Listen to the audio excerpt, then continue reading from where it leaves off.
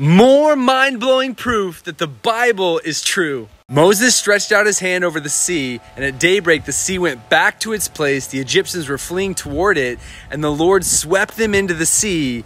The water flowed back and covered the chariots and horsemen, the entire army of Pharaoh that had followed the Israelites into the sea. Not one of them survived. These are chariot wheels found at the bottom of the Red Sea.